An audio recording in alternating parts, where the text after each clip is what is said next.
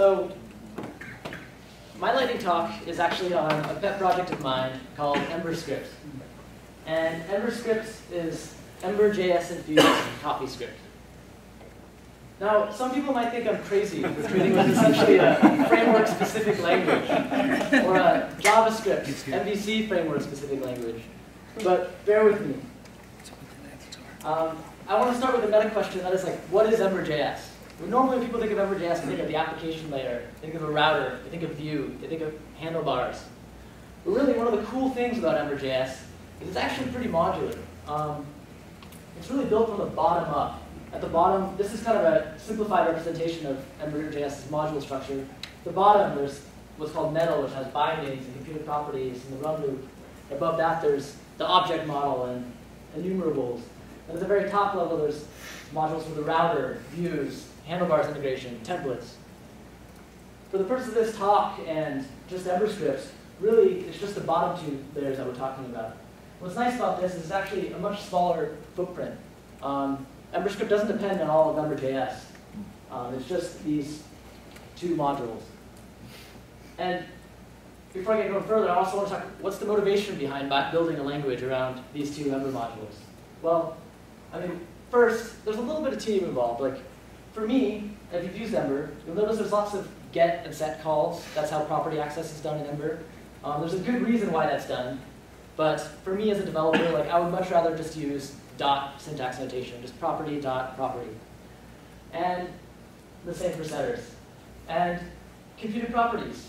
When I created my computed properties, I define my computed properties, I have a method body, I access other properties, and at the end of the computed property definition, I go back and I explicitly indicate which properties it depends on, which is really, it's kind of redundant. It's actually the properties I just put in the method body, in most cases. And then the second big thing is a CoffeeScript. I'm calling it a CoffeeScript impedance mismatch. I love CoffeeScript, but there's a little bit of a conflict with Ember conventions. For instance, the CoffeeScript class keyword, you really can't use that with Ember. And coming from a CoffeeScript background, that could be somewhat you can, but there's ways around it, but it's not ideal. And then the next thing is indentation. Like one of CoffeeScript's, I don't know, love it or leave it, is that it has significant white space.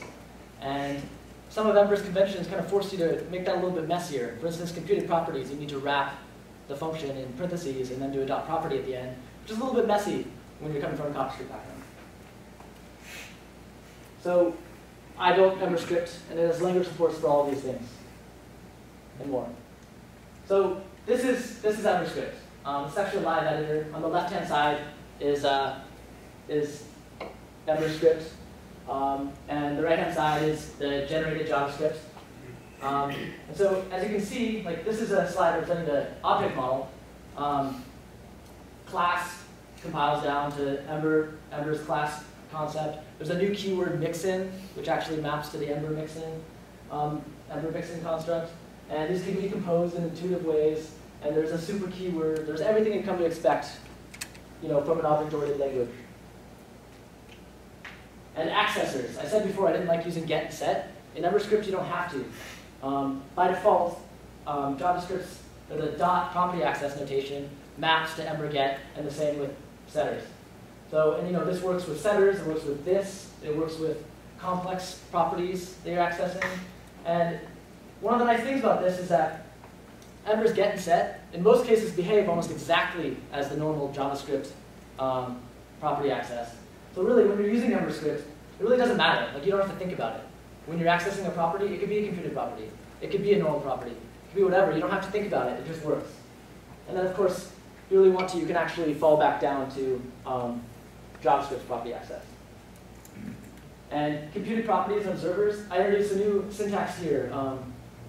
You see, like the header display method. Above that is an annotation, a plus computed, and then the dependency specified on the right. That compiles down to a normal Ember.js computed property that's defined in the same way. But the beauty of using annotations is it gives a nice declarative way of defining computed properties that doesn't really mess with CoffeeScript's significant white space. And I mean, you can also chain them. Oops. Okay, add volatile, and that gets added to the method. It's just a nice declarative way of doing these things. And what's really cool is because EmberScript is a compiled language, there's even cooler stuff you can do. And this is what I'm most excited about. This is actually the same method as the last slide, but note the method is declared using a tilde instead of a dash, the header display method. What this does is it automatically turns it into a computed property. And moreover, it actually, at compile time, looks at the syntax tree of the method and determines the dependencies. So in this case, it knows that I want to watch content.length because it's used inside the method body.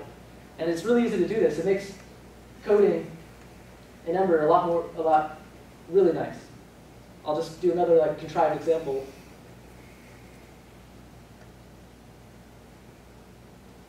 And this could just be, and boom, we have a computed property. Actually, I'll add a space in there just for.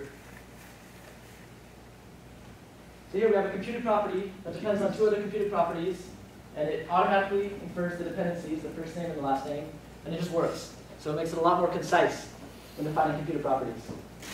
How do you deal with if statements and dependencies? So if there's an if statement, and I gotta call it, this is experimental. I'm actually working on pulling this out and creating a separate module that actually works outside of EmberScript.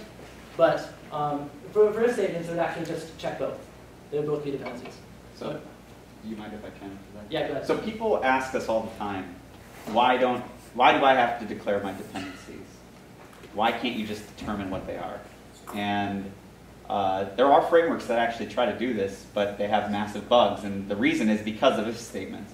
It's basically because you have no mechanism of, so the idea is you would evaluate the function and determine what keys were called for, right? But you could have if statements that, you could have branches that you never actually run, so you're never actually getting the full dependency, all the dependent keys. So that's the nice thing about EmberScript. It's one of the things that I'm excited about. Is since it's compiled, you can just because it's compiled, you don't, like you said, you don't actually have to invoke the method. At compile time, you just look at the entire syntax tree, and if the property is accessed anytime, anywhere inside the method, it's added as a dependency. So because it's not runtime. And so getting started with EmberScript is super easy. If you have a Rails backend, you literally just have to add this gem, and it'll just work. Any file with a .em extension will be compiled, go through the EmberScript compiler. And it's really lightweight too. It's not a big commitment. You could just have one controller in your entire Ember app, the EmberScript. Maybe you just want to try it out. You can live right side by side with normal JavaScript and CoffeeScript. It's really just like a tool that you could use to make your Ember code more concise. And this is just another it's kind of an analogy that I hope comes to reality. So I'm sure if you're a Rails developer, you're used to the notion of like Haml and CoffeeScript. And this is where I want to drop another project, Emblem, which is an attempt to make handlebars, or a Haml-like syntax on top of handlebars. So it's kind of like a Haml, and we actually use both Emblem and EmberScript, and it creates a much more concise code base. And that's pretty much it. I also got to drop CoffeeScript Redux, which is a rewrite of the CoffeeScript compiler, on which most of this code is based. Or not based, but I use that as the start. So that's it. And that's actually nice because it has really good support for, it's a really nice rewrite of the CoffeeScript compiler. So source maps are already there. All the goodness that a language needs is already there. And that's it. Thanks.